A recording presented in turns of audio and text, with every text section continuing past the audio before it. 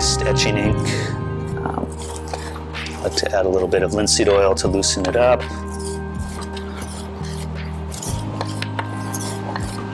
I've printed this record many times, and I've done quite a bit of physical manipulation to it.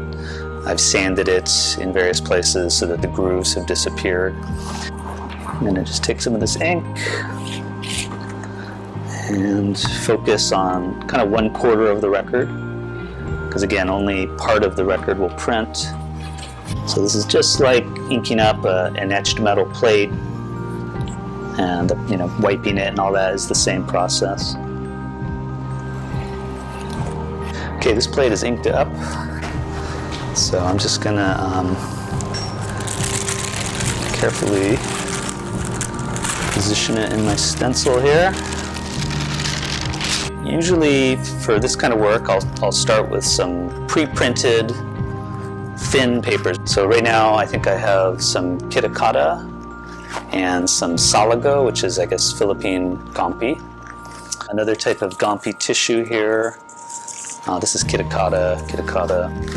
And they're printed with various techniques, but the important thing to note is that I'm coming to the press with all of these kind of pre-prepared, pre-pasted sources that I can collage on the spot. I like to do this because it adds kind of an improvisational element to my work.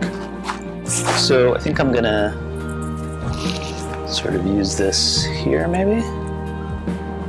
Have that, so this would kind of slightly overlap the section that's going to print.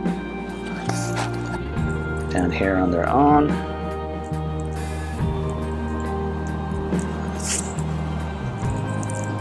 This could probably use a little moisture. So they tend to relax, and then within a few minutes they curl back up. But position this very carefully.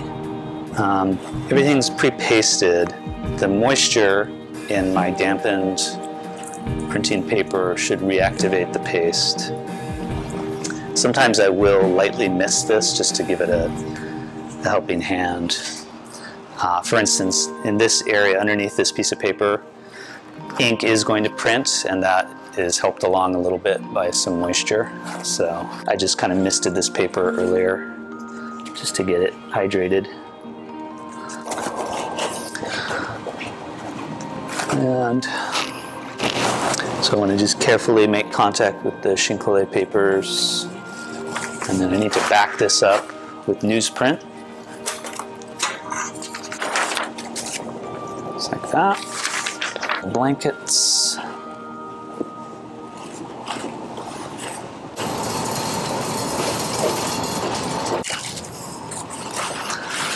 And there is the finished print. So the next step would be pinning it up on the wall to dry, and as it dries it shrinks and kind of pulls tight, and everything kind of consolidates a little more. So that is the basic process.